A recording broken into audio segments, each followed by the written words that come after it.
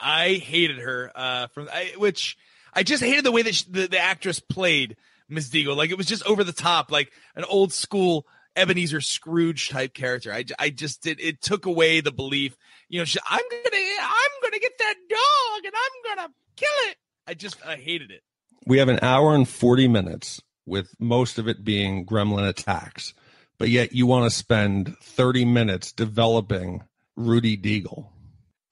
Remember when we first met John McClane? Argyle picked him up from the plane and took him down the Nakatomi Tower at the Christmas party. And the terrorists were overzealous, but it was sweet when they killed Ellis. And with a little help from Alan, John McClane kicked ass. We're gonna die hard. We're gonna die as hard as we can.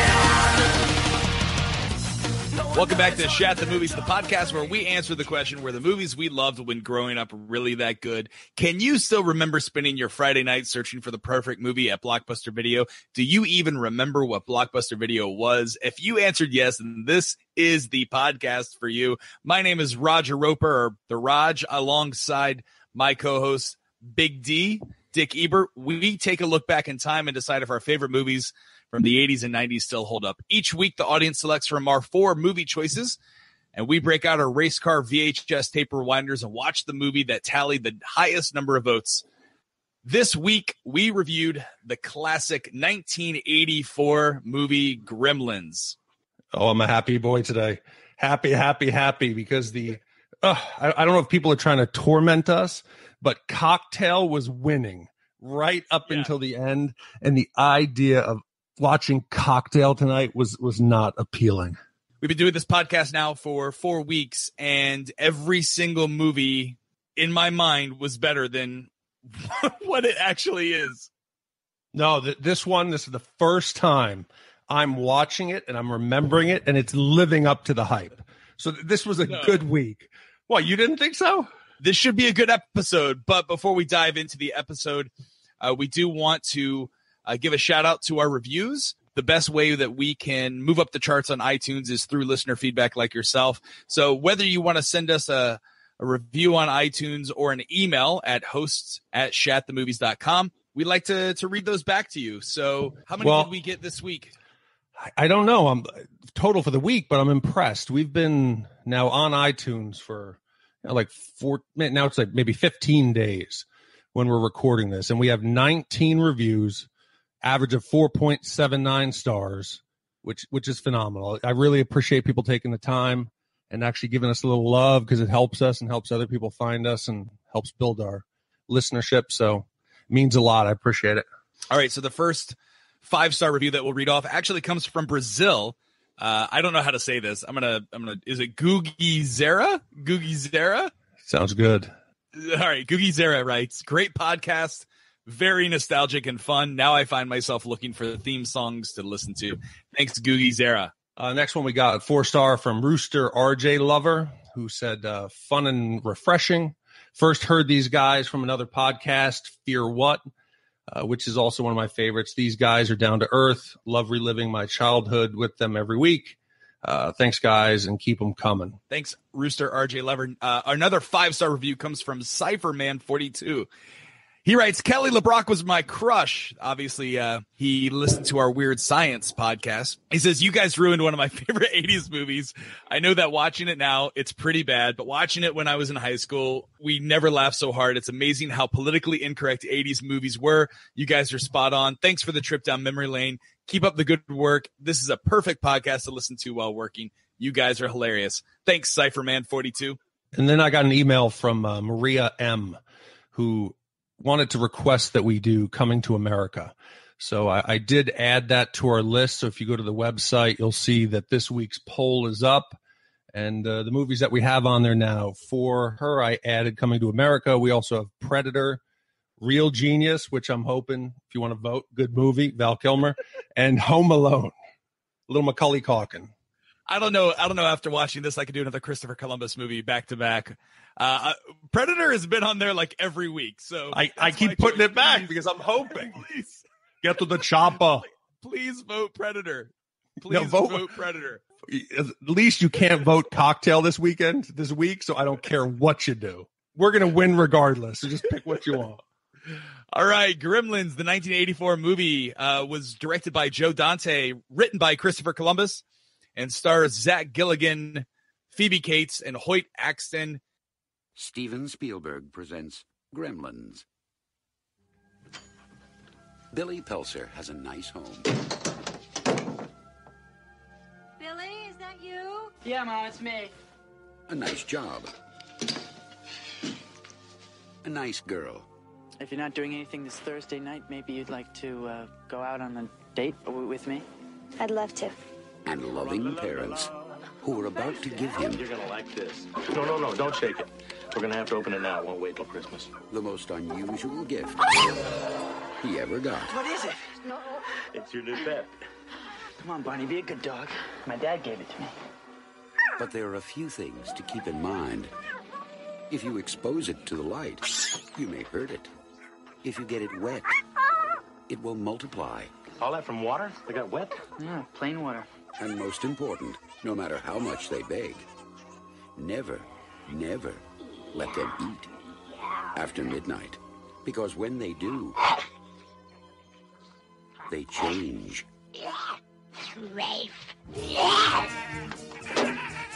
They become clever, mischievous, What's going on here?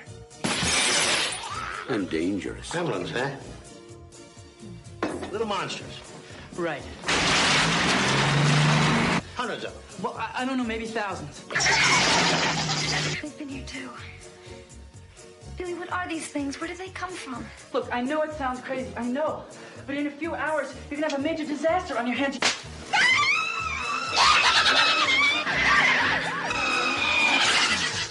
Gremlins, directed by Joe Dante. They'll be expecting you. Gremlins alongside Indiana Jones and the Temple of Doom. Those are the two movies that forced the MPAA to create PG-13. Well, I remembered it. You remember this? I remember it because it was some of the violence. Like I remember it was Indiana Jones and the Temple of Doom, the whole Kalima with the whole ripping of the heart, where they said it's not really an R, but it's not PG. So that was what forced them. And even in this one, in Gremlins, some of the stuff was too dark for PG. So I think it really needed to be created, and it fits right in that in-between area. Yeah, it's funny now how this movie set the precedent for now what every new blockbuster sets forth to do, which is achieve that PG-13 rating. 1984 was an amazing movie year. I mean, just looking at this top list of grossing films, Beverly Hills Cop was the top grossing film this year, followed by Ghostbusters, Indiana Jones and the Temple of Doom. Then Gremlins was number 4, Karate Kid number 5, Police Academy, the original Police Academy, coming in at number 6, followed by Footloose, Romancing the Stone, Star Trek 3, and Splash rounding out the top 10. But even if you keep hold on, you got to keep going. You got Revenge of the Nerds. You had Bachelor Party, Red Dawn, Terminator, Friday the 13th, the final chapter. You had Last Starfighter, Nightmare on Elm Street, and then 16 Candles. This entire top grossing movies of 84, we could do the entire year's worth. All great movies. We should just retitle the podcast 1984 and just do nothing but 1984 movies.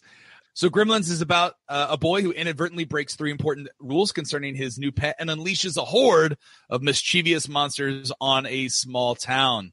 You watched this movie back in 1984 when it first came out, yes? Oh, I watched it multiple times. I think I even saw it in the theaters. And I loved it then. I think I was a bit frightened because I still have some memories of some of the end dark scenes like in the department store that still frighten me, and I feel like I'm a little kid. Right. I definitely vividly remember seeing this in the theater and then on VHS. Do you remember it? I do. I do remember seeing this. I think I saw it in the theaters, and I do remember being scared of it. And I do remember watching it because it also played in that era of HBO when we were growing up. They would play movies on back-to-back repeat constantly.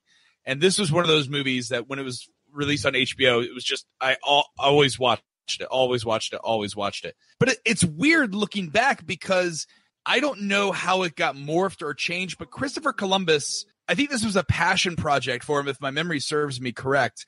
Wasn't he raised to believe that gremlins existed in walls and different things, and then that's where he wrote this whole script about it? Possibly. Was he Mr. Futterman? Was that the character that's based on him? But was that Columbus's father? You can tell at some point this movie was a lot darker than what it turned out to be. Oh, I think it's dark already. See, I had the benefit of watching this with my wife, who I could not believe had not seen it. I kept saying, "You sure you haven't seen this? You haven't seen it?" She said, "No." So as it's going on, she's watching in the beginning. She's, "Oh, this is so cute. Oh, look at Gizmo. Look at him." Then it slowly starts getting dark, and she's looking at me like, "What just happened to those things? Are they? What kind of movie is this?" And by the end, she was kind of tormented, and like I had done the bait and switch. Like she didn't know what it was, and in the end, she ended up screaming a couple times, which I found funny. But to see it through someone's eyes new, you realize it's scary. There's some scary parts to it. Let me ask you this: is it a scary comedy, or is it a comedy that has scary parts?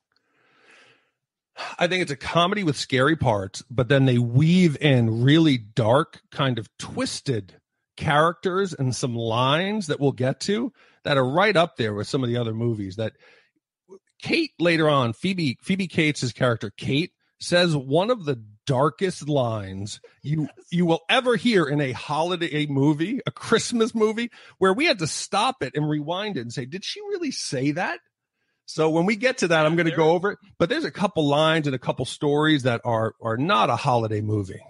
See, this is where I feel this movie completely misses the mark in terms of its casting. Phoebe Cates, who you might remember from the bikini scene in Ridgemont High, she's the lead. She plays the character Kate. She played the character like a wholesome, a small town girl that had maybe a little bit of weird backstory, but like that backstory didn't come out right away. And I feel like maybe if they had made her more of a darker character to the audience right away, instead of a bubbly, I'm here to help save the bar and I work here for free on the weekdays for, just because I'm nice. If they made her a little bit more dark and a little bit more silent and quiet and mysterious, kind of like Winona Ryder's character in Beetlejuice, then I feel like I could have believed the words that came out of her mouth. What, so you wanted her to start off with people slitting their wrists on Christmas while other people are opening their gifts? No, you can't start out with that. No, you have to get into that gradually. If she said that to Billy, he'd run. I want to believe it a little bit. It's crazy. I kept myself thinking throughout this entire watching experience, I was more scared of Phoebe Cates' character than I was of the actual Gremlins. I loved the Gremlins. I thought the Gremlins were great. Oh, I thought it held up real well. That's what I was surprised watching it, is how good the visuals were. Besides some wide shots where they show all the Gremlins together running, that's really bad. For a 1984 movie, the special effects were spot on. I thought it held up so well. I was so happy. Overall, I have a few major plot problems with the whole, the mechanics of how the Gremlins work and the environment they're in. But I'm going to look past that, because overall, I felt the 148 or whatever minutes it is just flew by. So let's dive into this. So the movie starts off with a character, Rand Peltzer, who's the father of Billy. And he starts off kind of, it's weird. It's like, it almost starts off like a weird noir private eye type film where he's narrating, let me tell you a story. And he's got like that old timey PI voice. Did you get that same feeling? I got the feeling that was added in at the end, that it was almost like the beginning didn't flow correct. So they needed the narrative to kind of tell people what was going on. With that and the closing narration, it didn't feel organic to me. It didn't feel like it was originally there. this is supposed to be Christmas time. He says Chinatown. Which Chinatown do you think he's in? Going off the weather, it has to be San Francisco. So you think he's a traveling salesman. He's out there. He's pushing the bathroom buddy. He's got to sell it. You got to pay the rent. He's struggling. If I saw that white man in Chinatown, I would think he was looking for herbal Viagra or ground up rhino horn or that little the grandson to do something. I wouldn't think he's there looking for a unique gift for his son. I believe the exact line, he's there to move merchandise. I was like, what merchandise are you moving, sir? And why are you following little kids into a basement in Chinatown in a scummy area? I thought he was in New York because the town, I guess, that they go back to where they actually live, it felt like upstate New York. So he didn't seem like a very successful sales guy or inventor, which made it seem like, why would he be flying? He didn't seem. No, there was nothing successful about him. No. See, and I thought at first it was New York because the little Chinese grandson with the Yankees hat. But right. But looking at it, the weather, they were dressed. It was warm. It was California. But I'm just shocked. Did you notice he was the little grandson was a doppelganger for Short Round from Temple of Doom? Yeah.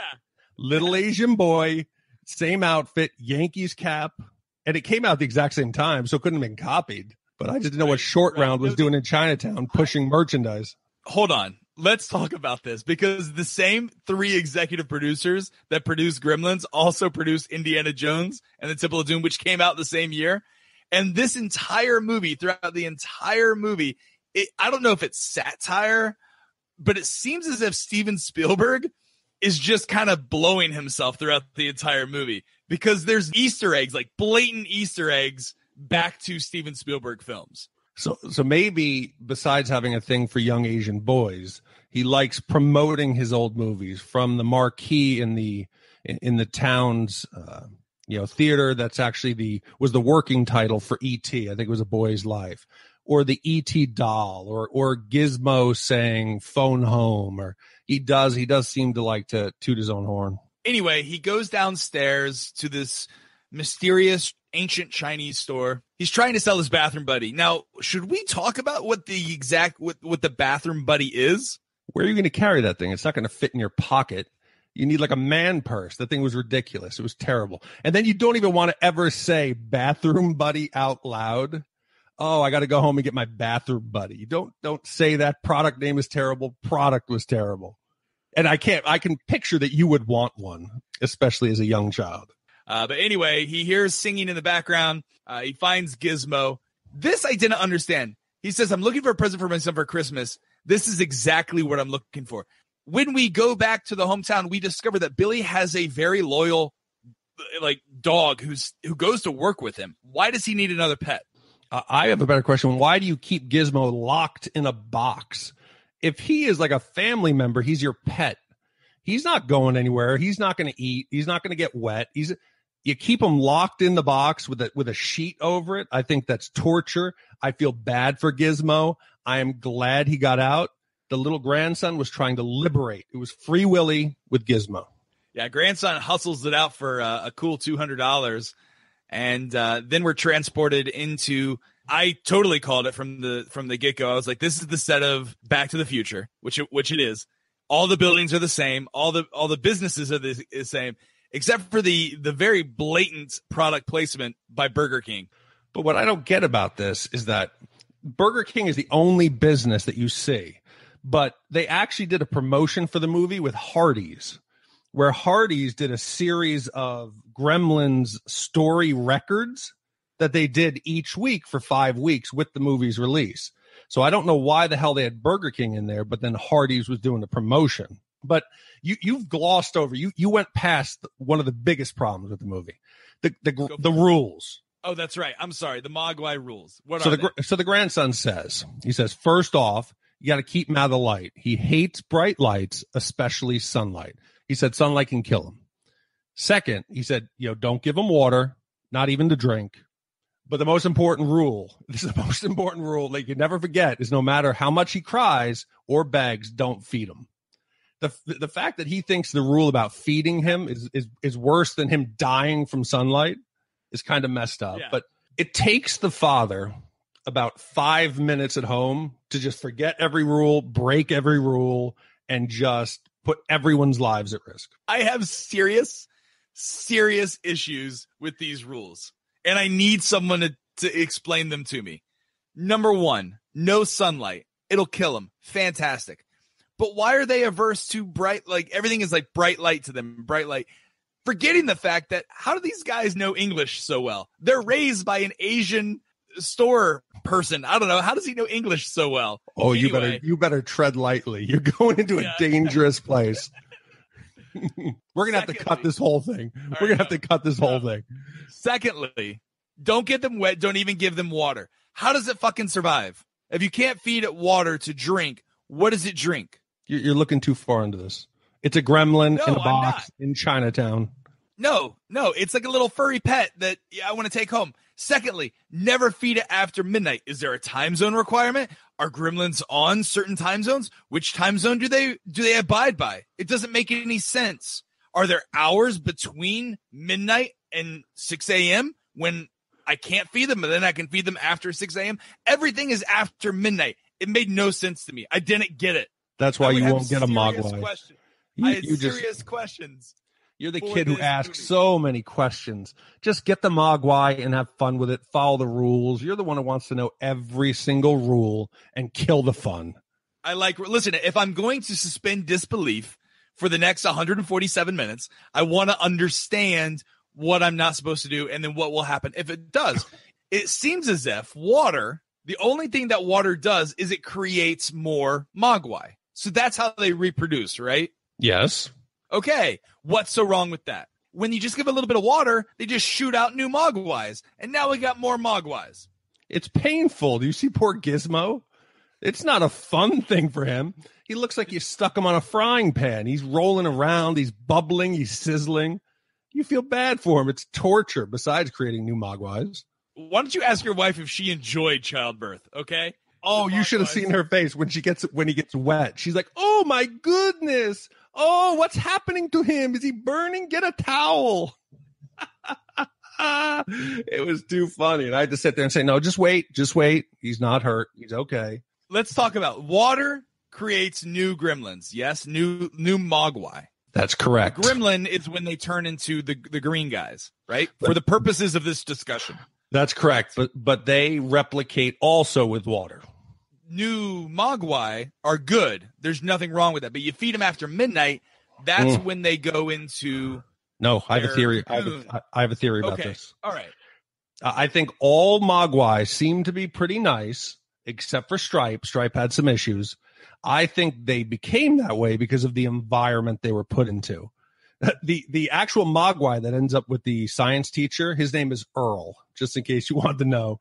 And if you were put in a cage at birth and you had some scientist sticking you with a syringe and putting you in a tiny cage in the corner, you'd be pissed off too. You'd probably turn bad.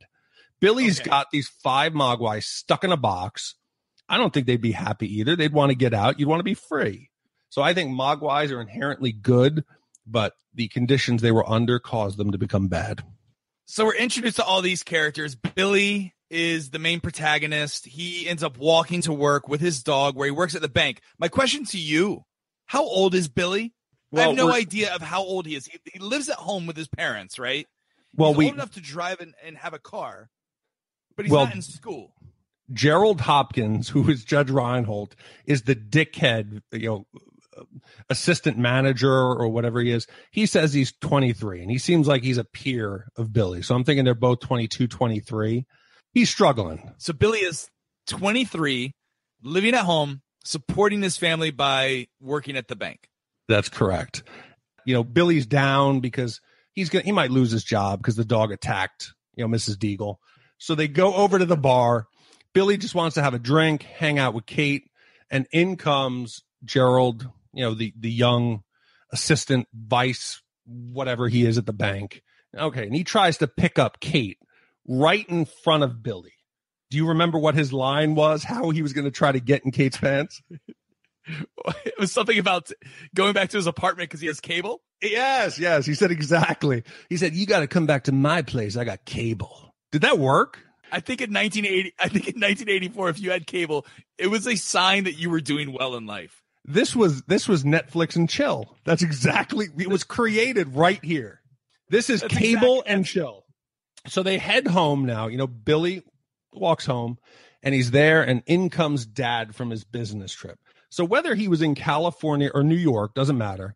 The father comes in and says, hey, I got a gift for you. And over the course of the next 6 minutes, they violate every single rule multiple times. Are they making a statement here about how stupid middle American white families are, that they can't follow 3 simple rules? So there is a line at the end of the movie that sums up what I felt Christopher Columbus or the director Joe Dante was trying to get across. Did you catch that at the end? Yeah, it's where the grandfather comes in, and the grandfather makes a comment. He says, I think his name was Mr. Wing, the grandfather. He says, you deal with the Mogwai just like your society deals with all nature's gifts. You don't understand it, and you're not ready. So you're telling me an entire movie of cartoon-like gremlins is an analogy for the way that the Western world is destroying the Eastern world's way of life. Like Western society takes everything and ruins because we destroy the balance of nature. Is that it? I think he's saying that the white man is destroying nature. Mr. Wing he's making a comment, and I don't blame him. He tells this man 3 rules. He can't follow those 3 simple rules. How should he expect him to protect the environment, recycle, clean energy? He can't even just turn the lights off, don't get the damn pet wet, and don't feed it.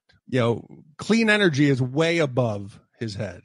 So Gizmo apparently seems to be the perfect pet. It's hanging out with the dog and with Billy up in the room. He's playing a little tune on the piano. Things are going pretty well, right? Well, in walks, and this is my problem that I have with the movie, a 23-year-old man is best friends with a middle schooler? How is no one raising red flags here? Well, this is pre-Jared from Subway. So back then, I think I was friends. We had an adult neighbor when I was growing up. And he was adult. I was probably 12, 13. He was in his mid-30s. But he had every single video game system in his basement. And me and a few other kids in the neighborhood would always go down there for hours and play video games. He never did anything. He was cool to hang out with as a kid. But now I don't know, what were my parents thinking? Letting me go down into this dude's basement? That's how every horror movie starts now. You would never let that happen. But I think back then, if Corey Feldman wanted to hang out up in a 23-year-old man's room, I think it'd be okay back in 84. Anyway, dumb Pete, Corey Feldman, comes in, immediately pours water on Gizmo, and hatches the other Mogwais. You don't think he's sitting on the bed with a glass of water?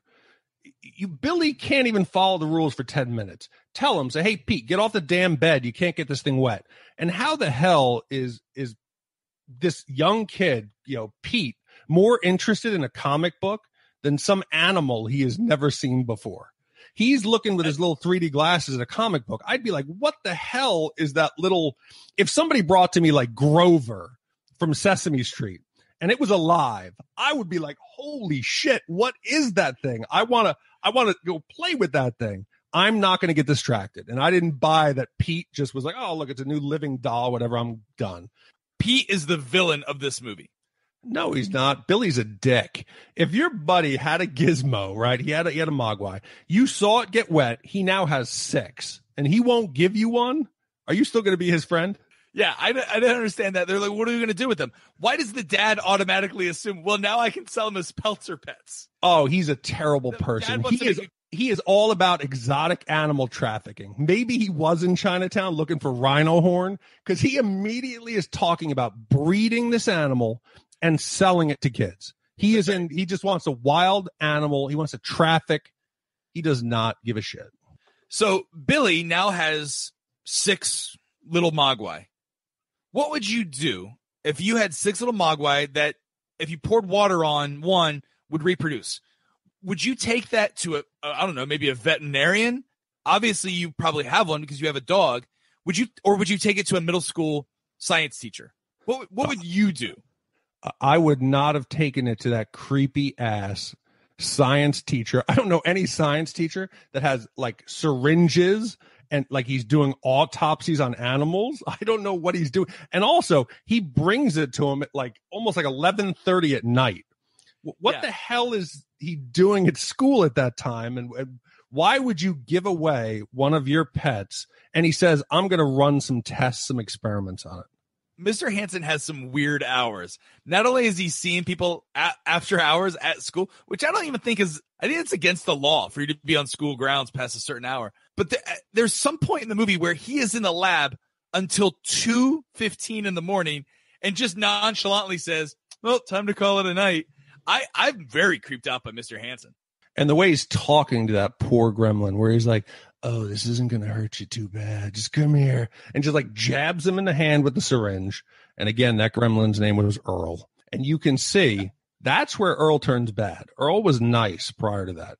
Do they trick Billy into feeding them after midnight? Did you get that? Like they set him up, right? Yeah, without a doubt. It's obvious that they have talked about it. The 5 gremlins, I think at that point, there might be 4 in the box, that have planned to eat the cord so they can trick Billy into feeding them past midnight. Billy looks at the clock. He sees that it's 11:30. They got time. He goes down and gets food. Not only does he feed them, but then he falls asleep. Would you fall asleep a half an hour before midnight that you think it is with a plate of food and chicken bones next to the animal that you're not supposed to feed after midnight? The proper exotic animal care is not being followed whatsoever. Not only that, but why just plates of what appear to be baked chicken? The way that they devour that raw meat and those bones, I would be afraid to sleep in a room with 5 of those. You don't know if they're going to get up and come and start chewing on you. They might eat Buddy. That you don't know what they're going to do. There's no way when I saw them kill that raw meat that I'm not putting them into a cage. They feed them. They go to a pupal stage where they're like in little cocoons. And no one seems to be worried that this is happening. These things are straight out of the movie Alien. They look gross. They look disgusting. I would worry about that it was some kind of virus or you would get sick. I wouldn't think about that they're animals in there. You would worry that you have some kind of infestation or there's some kind of virus or some kind of bacteria that killed these poor little animals. That house would be quarantined. You'd call the police. You'd call the CDC. You would get people in there in hazmat suits. So he wakes up the next morning and is not at all concerned about these 5 pussy, green, oozing eggs that are on the floor of his bedroom. Would you have had an issue with this? What would you have done? I would immediately have, number 1, freaked out. Number 2, been like, what's going on, Gizmo? Obviously, you know what this is. You can talk English. Explain to me what just happened. He can talk English? You can. So you want him to describe what happened to these 5 animals with yum yum. Yum yum. I don't. Oh, yum yum. Say bright lights. No bright lights. Bright lights. Okay, so whatever. So Gizmo pipes down. He doesn't say a word. And Billy leaves. Gizmo's no snitch. That's why. Gizmo's no snitch. No, Gizmo knows. Snitches get stitches. He knows what's happening. So did you know that the original script called for Gizmo to turn and be the evil one? I did. The original script, Gizmo was supposed to eat the chicken and turn bad. And I feel like that would have been a better movie. I mean, I enjoy Gizmo, the cuteness of it, but I feel from a movie perspective, it would have been better had he turned due to the negligence of his white Caucasian 23-year-old loser and his terrible family just chilling in the house. I don't know how you feel about that. No, I was okay with it. The whole family, this could not happen in a family that is organized, productive, that is a healthy environment. You need dad to be absent. You need mom to be kind of ditzy. You need the son to not really pay attention. And that you need that perfect storm and dad dealing in illegal imported wild animals. to have this happen, because nowhere else would a 23-year-old man leave these infectious pods in his house. He leaves his poor mother there, who's sitting downstairs making cookies. But this is when she turns into badass. And this is, I gotta tell you, I liked her. She defended herself well, but this is one of the creepier scenes ever.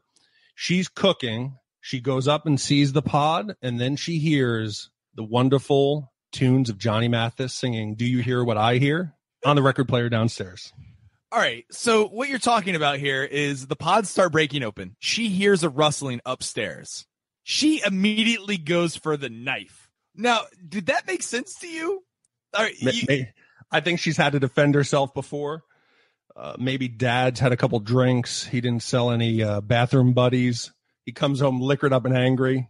Once she's upstairs, she sees that they've broken open and they're scurrying about. She comes downstairs to Johnny Mathis. I'm out. If I hear that Johnny Mathis song, even today, the hairs on my neck stand up. She spots one in the kitchen. Bam. She didn't even question. Like, she had seen these animals fluffy and friendly. She doesn't even wonder if they're still nice. She goes over to the one that's eating the cookie. Bam. Gets it in the blender. It's dead. Number 2, she goes over. She gets it with a knife and just butchers it. She then sprays the third one with flea and tick killer and knocks it in the microwave, which it then explodes. She's now got gremlin goo all over. She finally gets in a fight with the fourth one. Billy comes in with the sword, hacks it up. It goes in the fireplace. Not once did she try to ask if these gremlins were still nice. She could have killed 4 really friendly gremlins who had just had a terrible accident and just looked different. I completely agree. This was the part of the movie where I was like, it makes no sense that all of a sudden she wants to kill these creatures just because they look like little scaly lizards. They could have been in there just like enjoying some cookies and gallivanting through the kitchen because they're young little puppies. You know, if you and I went around killing dogs every time they chewed up our shoe, we'd be put in jail. God forbid that Buddy gets mange. His ass might end up in the dryer or the washing machine or the microwave too. Again, the original script for the movie called for Billy's mom to die during that whole scene. The original scene called for... They were going to cut her head off. They were going to kill the dog and throw him down the stairs. I'm okay with them killing the mom. I'm not okay with them killing the dog. I think it would have been a cool scene to see, though, with her, with the gremlins decapitating the head and then just rolling it down the stairs. Or, better, put the head in the laundry chute that goes down into the Did you have one of those laundry chutes in your house? Or is that like an invention by Peltzer? Is that another Peltzer invention? Well, I all I know is that Kevin, he needed that to survive in Home Alone. So maybe that is a thing in the Midwest. I did not have one of those in my house, but it's obviously a thing. The laundry chute or the dumbwaiter, whatever it is. Yeah. But have we talked about why Billy's concerned? Have we talked about the fact that he finds Mr. Hanson dead in the school, killed by Earl the Gremlin?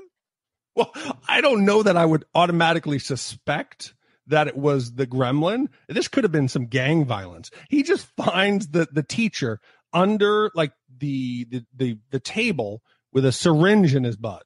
That could have been a lot of things. Yeah. That could have been. Yeah, Mr. Hanson could have been just hopped up on drugs. He could have just been like a pusher. He's hanging out in the school at midnight and at 2 a.m. with syringes. God only knows what he's up to. This could have been a million things, and a gremlin was only one of them.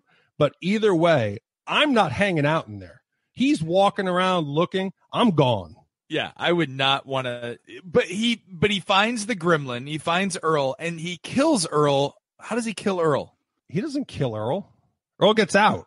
Earl escapes. Earl is one of the gremlins that last the longest. Oh, yes. Okay. All right. Yeah, no, Earl escapes through the vent. So I think you're right, actually.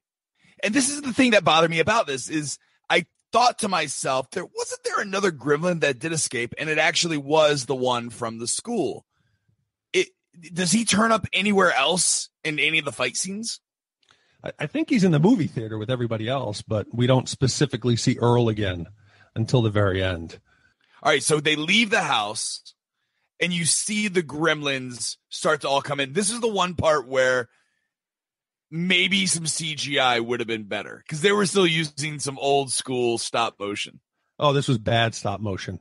You could see there were too many characters, so it looked like just you remember that old football game where you'd put the players on and it would vibrate and the players would just move around? That's what it looked like. It looked like they had a vibrating table with little gremlin dolls and they just kind of shuffled around. But it was the only bad special effects in the whole movie, but it was awful. The suspension of disbelief in terms of whether or not I believe that these little things that were existed or had some sort of weight or movement, that was the one thing that lost it for me. But up until that point, I was thinking to myself, it still holds up. In fact, I like the puppetry better than any kind of crappy CGI that, if it's made today, would probably exist. I think the special effects were good. But can we talk about here the gremlins?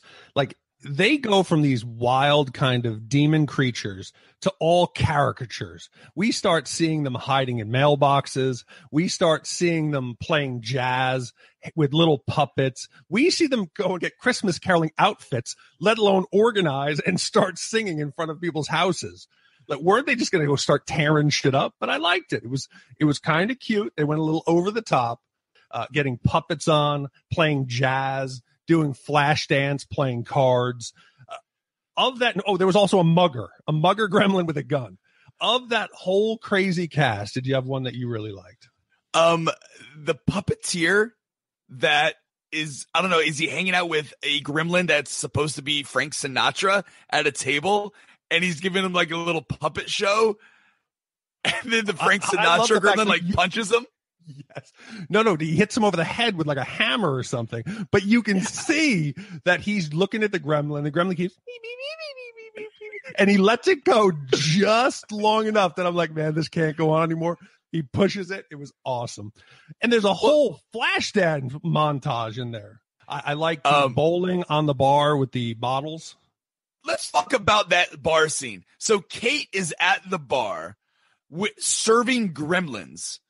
How does this happen? How does she not immediately just run away when the gremlins approach the bar or get into the bar? Is she trapped behind the bar? I didn't get this. I didn't understand this. Well, I think the bar is owned by her father. And that's why they joke about her early on not collecting like a paycheck or not making money. I think it's a family relative or her father. And I think that's the only reason that she stays there is that she feels bad for him and is somewhat trying to protect him and the bar, but she's not doing any good. During this entire bar scene, they're all wearing little hats and little jackets and little shirts and holding little mugs, and they're singing Irish drinking songs. Where did they get all this stuff for this scene? Not only that, but then they find little guns and little knives.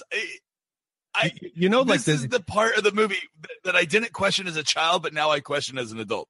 You know how you go to a wedding these days and everybody has the photo booth set up with all the props, like the little signs, the hats, the funny sunglasses, all the boas. I felt like there must have been something there around. The gremlins came in and there was all their props just ready.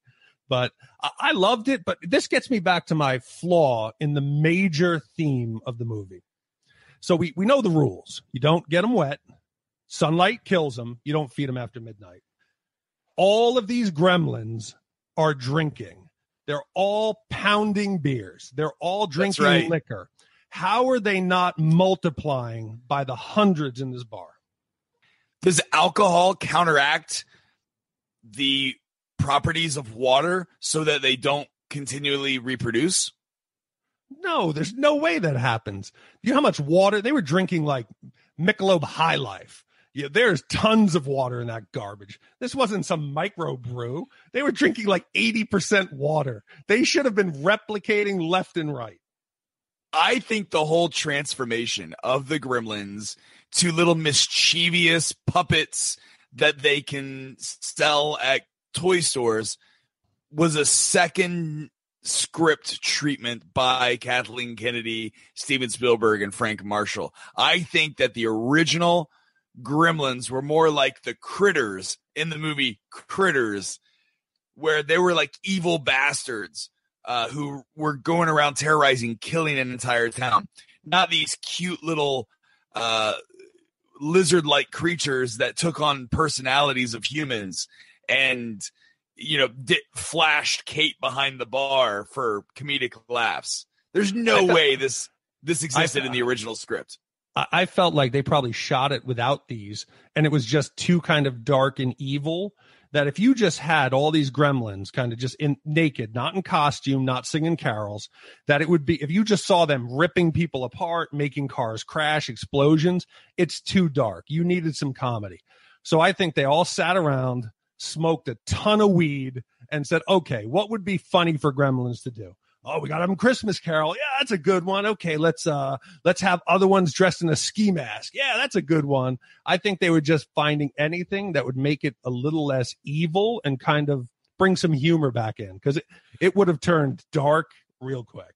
I want to know how Gremlins understand the mechanics behind how to cut brakes on a police cruiser or operate the traffic lights. I want to know how you go from little egg to lizard humanoid creature in 30 minutes and come out understanding advanced machinery.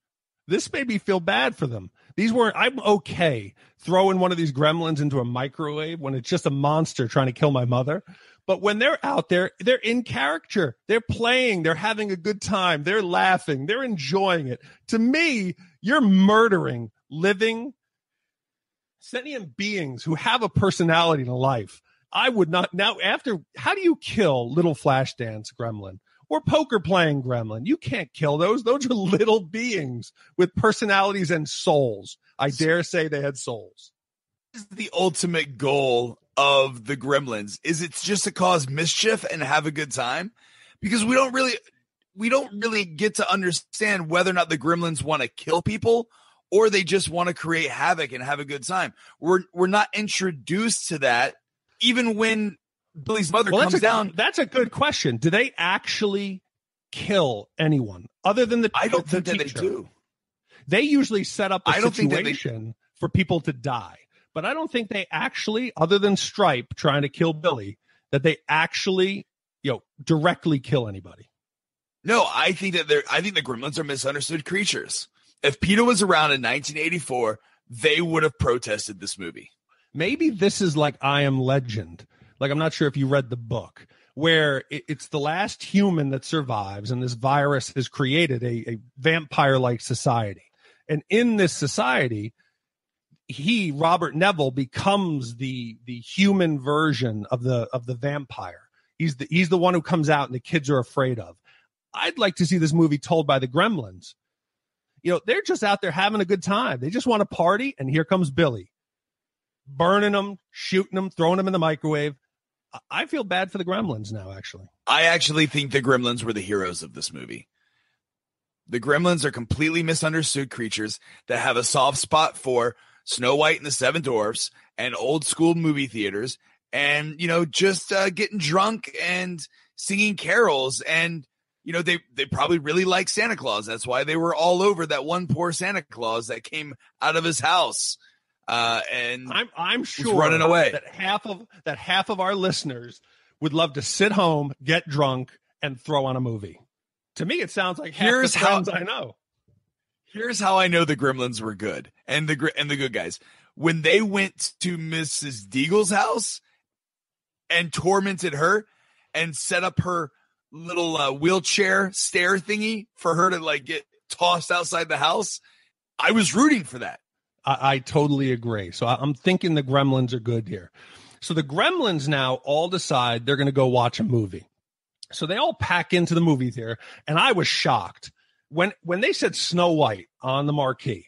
How the hell did Disney okay an entire theater full of gremlins who had just torched this entire town? How did they okay their movie to be shown? I think that probably the one condition is, hey, put some Mickey ears on the Gremlins. This is Disney in the 80s. Disney in the 80s, they had kind of lost their way They hadn't produced a good movie since The Jungle Book. So they were just jonesing for any kind of attention. I mean, back in the 80s, Disney World and the Magic Kingdom was falling apart. They weren't making any money. So I'm sure they just said, yeah, pay us anything. You can show our movie. We just need some money. Yeah, they must have seen that Spielberg had just done E.T. They said, man, just get us in one of his movies. He'll help us out. But so now we see all the gremlins in the movie theater having a good time. Kate and Billy start to have a conversation. And this is where Kate just lays it out. Kate gets real dark. Kate decides to tell Billy why she doesn't like Christmas. And she tells a story about being 9 and that her dad disappears on Christmas Eve. You know, they don't know where he is. And it takes them 4 to 5 days to then start a fire in the fireplace to realize that their dad has been stuck in the chimney for 4 days. Do you think it would take 4 days before you smelled your father stuck and rotting in your chimney?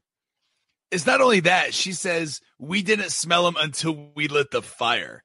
So she lit a fire because she said it was cold. Then they started smelling. She literally roasted her dead father's body. That would have smelled really good. And then what father thinks he's going to fit down a chimney?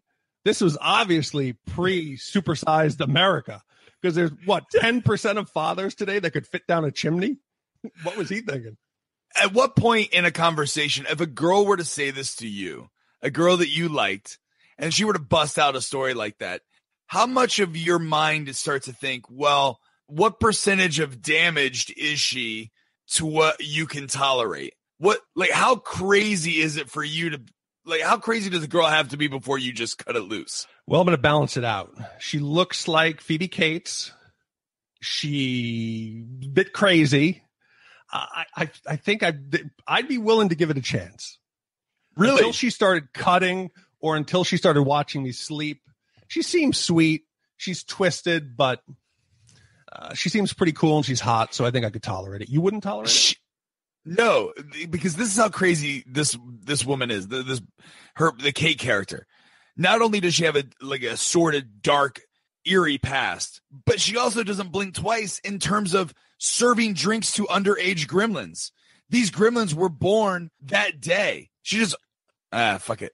Never mind. That's a terrible joke. Okay, I cannot where you go. Not only is she serving gremlins, but she's also a terrible bartender. She was going to let a very highly intoxicated man, Mr. Futterman, drive his bulldozer home. Oh, she's a garbage bartender. She can't even keep up. They're drinking bottled beer and straight liquor. How does she get in the weeds? How does that happen? Yeah. She's a terrible bartender. Terrible bartender. So Billy, Kate, go to the movie theater where the gremlins are watching, and they decide we have to blow up the movie theater. My question to you, why are all the gremlins at the movie theater? How have they reconvened? Was there some sort of gremlin signal that was sent out to convene? This leads us back to my thought that the gremlins aren't all evil. They could have continued wreaking mayhem and starting to reproduce, but instead they're going to take a break. They want to watch a movie. And also, besides drinking, which would have caused them to replicate, they're walking around in the snow. It is snowing. The snow will melt on them. They're getting wet. At this point, there should be 10,000 gremlins minimum. How did they not? So wait a minute. You have Shat all over my beliefs in staying within the rule system. Hold on. Just listen. There is a big difference between you being upset about the time zone in which they eat or me being upset that they're getting wet the entire time. This isn't a minor rule. It's the same thing. All right. It's not the same thing. Let me ask you this. Are these the gremlins? Is this their final form? I think this is it because we don't have a fourth rule. There's nothing like eating carbs after 8:00 or gluten will cause them to do something. This is it. This is their final form. So go with me on my logic here. Mogwais look like Gizmo, the cute little furry creature that sings and just wants to have fun, right? And learns English ridiculously fast. They reproduce by getting wet. If I drop some water on Gizmo, another Gizmo Mogwai comes up. But if that mogwai eats after midnight, they turn into lizard gremlins. With me so far? I'm with you. Now, that lizard gremlin, if he jumps into pool, does he produce more lizard gremlins or does he produce mogwais? What movie are you watching? Stripe is a lizard gremlin. He jumps in the pool and makes a couple hundred lizard gremlins. Do we know that for sure? Where do you think they all came out as mogwais and then they all decided to eat past midnight? Yes. No, of course they came out as lizards. Okay. All right. So there's nothing else that happens to these gremlins after, if they lizard form eats after midnight, nothing happens to them. No, but I think I've just picked up on another trend. We were talking about how Mr. Wong is kind of talking down to Western society. Maybe if they eat after midnight, they turn into these little monsters, was a subtle comment about America's oncoming fight with obesity, that they were telling Americans that they should not be eating after midnight or you become this horrible, like monstrous incarnation. We should have listened. So they're all in the theater. Billy's knowledge of gas lines and which valve to turn on and off really surprised me, how accurate he was. And they were seemingly blow up all the gremlins. But Spike, due to his little bit of got a sweet tooth, he escapes and goes to Montgomery Ward while all of this is happening. So he survives. So he's the lone lizard survivor. Yeah, he goes next door to the department store to get some candy because they were out in the theater. And luckily he survives the blast. We presumably every other gremlin is killed and Stripe is the last one.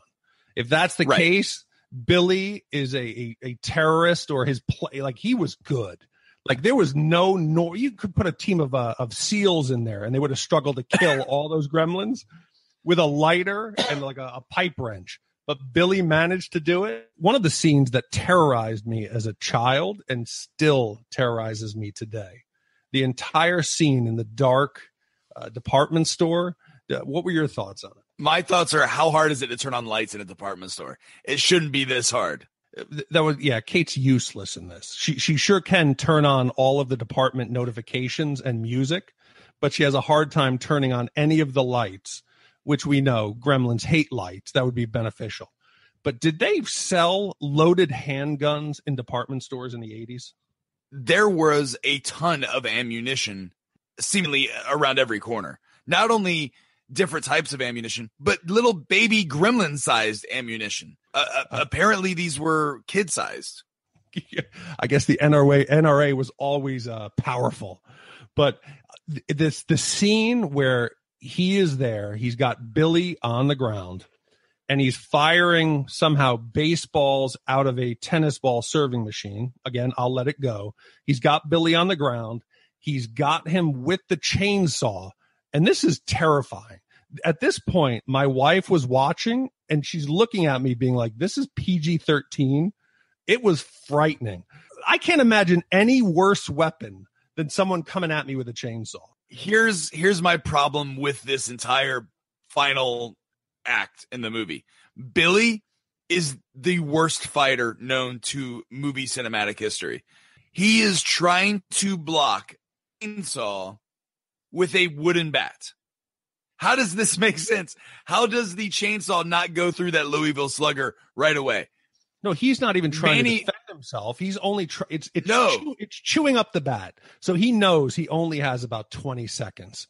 He is not making any attempt to kind of swat at him. He's just sitting there just waiting for doom. I can't wait to, like, oh God, Billy's such a pussy. I just wish Billy's mother was there. Apparently it skips a generation. So how tall are these gremlins? They're maybe, 2 feet high? There's no establishment of whether or not these gremlins have super strength or anything like that. He should have been able to overpower and just kick this gremlin, up against the wall easily. I'm imagining that gremlins are the equivalent of a small child. So I would like to think if I was attacked I think I could probably I'm a bigger dude. I think I could take on at least 20 children, 20 small children, where you could pick one up by the feet and start swinging it around and hitting the other ones. So yeah, I don't know why Billy, who is a 23-year-old man, will struggle to beat this one child, essentially. His mother killed 4 of them almost single-handedly. So my other problem with the final act in this scene is the fact that Gizmo is driving around in a Barbie car for no other reason other than to sell more toys. Like, there didn't need to be the Gizmo in a Barbie car looking all cute and everything like that. He doesn't really do anything, I guess. God, we needed a way. We needed a way for him to get around. So the Barbie car was cute. It did the call back to the earlier scene where he was watching the race car movie, which was that's obvious. what it was. Yeah, it was foreshadowing. You could see when he was watching the race car and he was kind of dreaming it up that later on they would tie it in. But so here's my problem with the way that the final scene happens. So Kate has turned on, in her quest to turn on all the lights, has turned on the working water fountain. How disappointed were you when you walked into a Montgomery Ward and Montgomery Ward looked nothing like this or had any of the things that you saw in Gremlins? Oh, this reminds me. This looked like some of the department stores I can remember. So I actually think I remember some with fountains that may have been selling like fishing gear nearby and stuff. So it felt pretty genuine to me. Other than the handguns and all the top of the line electronics, it seemed pretty reminiscent of my childhood. So your department stores had pitching machines. They had none of this in Florida. None. Of course, Florida's kind of a backward state, so that makes sense. Be very careful. So Gizmo saves the day as Stripe is about to jump into the fountain, replicate more gremlins. He jumps to the Barbie car and pulls down the shades, illuminating the area and killing Spike. Was it daylight? Where is this light coming from? Yeah, it was daylight. They'd been fighting throughout the night. How is it daylight? Because once the fight is over, it's night again. You know it's not. When they go outside, the cops, you can see that it's dawn. All the police are outside. Dawn. It is not dawn. It is night still. There is a very real continuity error. I think the reports are that they had to rush this movie. This movie was originally intended to be a fall-winter release. They pushed it up to be a summer release. I think that they totally screwed the pooch, rushed the scenes, didn't care about continuity, and the whole movie is a mess. Oh, you're completely changing your tune. I'm going the other way. Okay, it's daylight enough. The sun comes in. He now turns daylight enough. That doesn't make any sense. Daylight enough. They said sunlight kills him. They didn't quantify it. They didn't say you have just to a little bit. Just a little bit. Just a little bit of sun. So just a little bit of day. There's God, this movie is terrible. The rules don't make sense. Yeah. So needless to say, he now turns into that pussy kind of mush as the sun burns him. I was blown away at how good it looked. I thought the special effects as he's melting they could pass today, I think, as what Hollywood could turn out. Did you have a problem with that? No, that looked good. It reminded me of the final death scene of the Nazi in The Last Crusade, Indiana Jones' Last Crusade. Again, I disagree. This looked much better. You think it looked better? This looked much better than the melting wax head Nazi. All right. Listen, I'll give you that. I'll give you that. And it was a little scary when it does the jump scare again at the end to give you a final little jump in your seat. So yeah, I like that. Well, here's a question for you. Is Billy or his dad at all criminally or any kind of, whether civil suits, are they liable for anything that they've done, the damage they've caused and the murders that they've been complicit in? They have to be, because they try and cover up all the stuff that happened through a news report on a background television saying that this was all mass hysteria. Mass hysteria caused these issues. So there's no verifiable proof. It seems as if the town is trying to sweep under the rug that these things ever existed. Therefore, they have to legally go after Billy and his family and all his accomplices for civil damages that resulted as a resulted You're as struggling. You're good. I get where you're trying to go. So yes, are the they? Answer is yes. The answer is yes. So yes.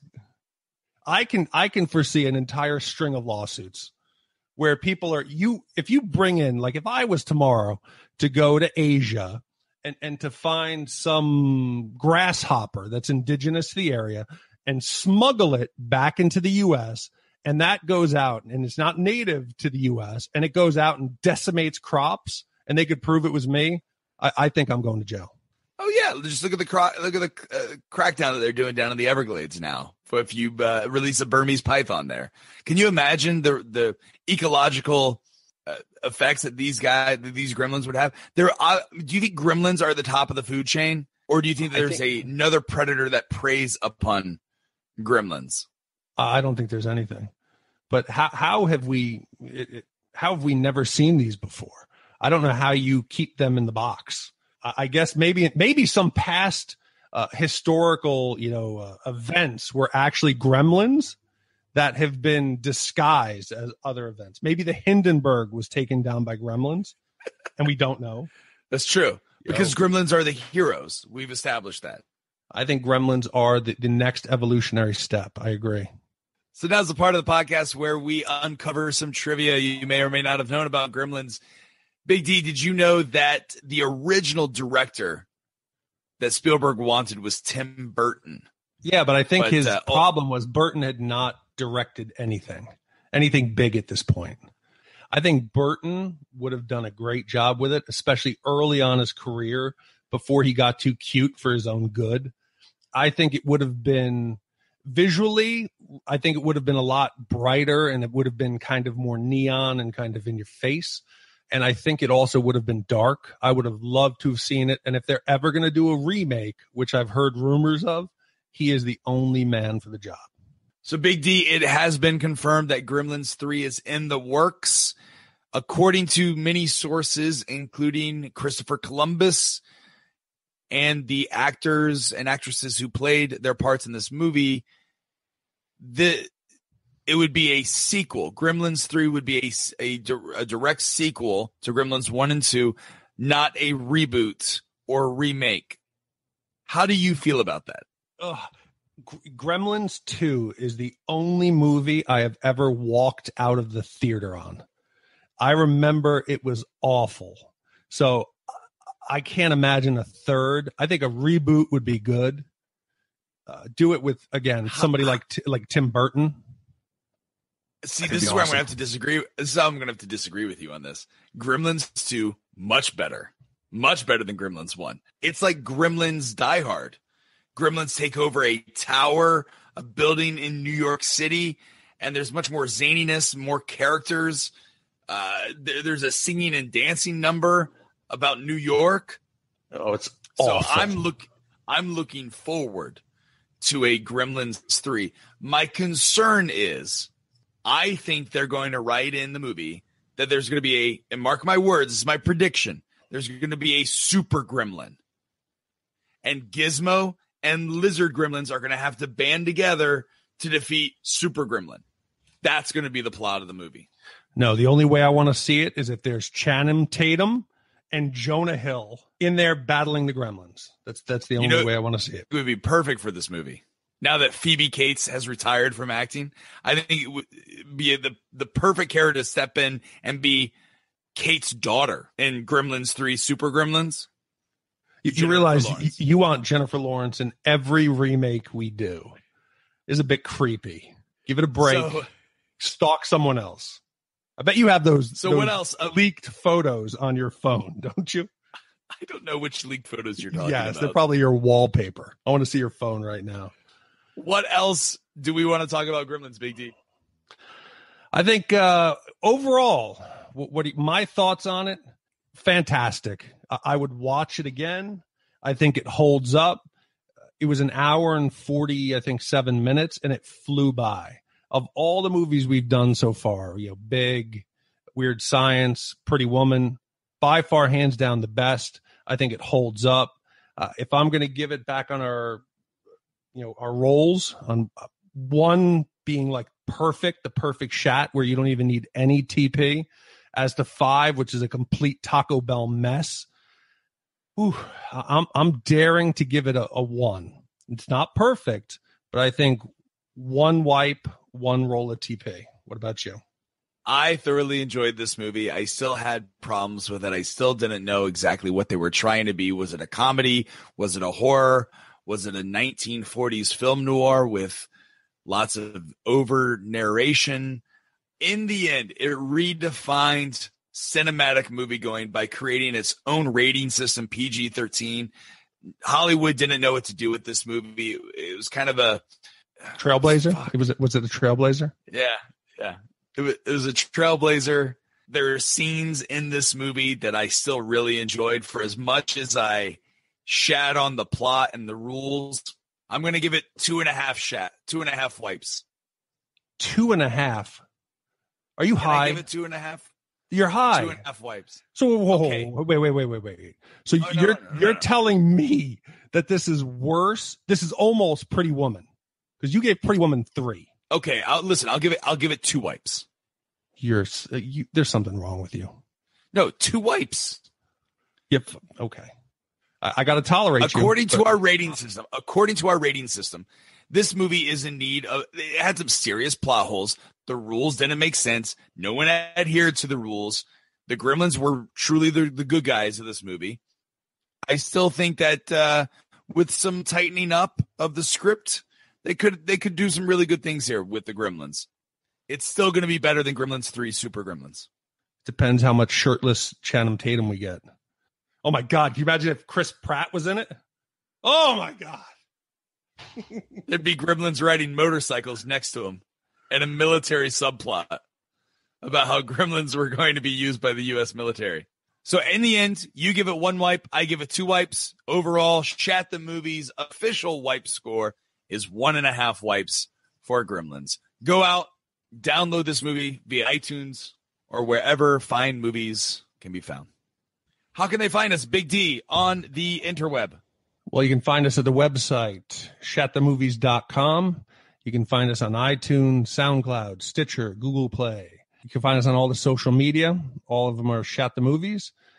Also, we want to really give a shout out to the Guys Night who do our theme song, Die Hard.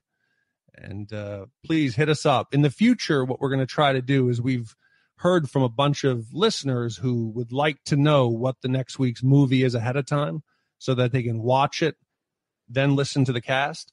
So what we're going to be doing from here on out is we will be posting the next week's movie the week ahead so that if you want to, you can watch the movie and then listen.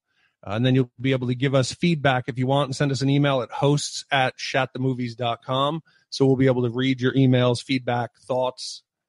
So Raj, this week we're going to be doing something a little bit different where we normally go back and look at the 80s and 90s. We're going to be going back into the 70s for a one-off and reviewing the 1973 movie Westworld. Besides Shat on the Movies or Shat the Movies, we also have Shat on TV, where we're going to start covering first-run current television series. So in order to kind of kick that off right for the HBO series, which starts October 2nd, we're going to be doing a one-off throwback to the 70s. I hope everybody enjoys it. It'll be available next week, and then you could also follow us besides Shat the Movies. You could also follow us on Shat on TV. Hopefully you'll be a fan of Westworld. We'll be doing the same shtick we do here, reviewing things and hopefully giving you an honest review. Share with your friends. Follow us online. Give us comments. We love it. Gene, keep piling on the Raj. It definitely does bother him deep in his soul. And as always, remember to leave an empty seat between you and your buddy, or everyone around you is going to think you're together.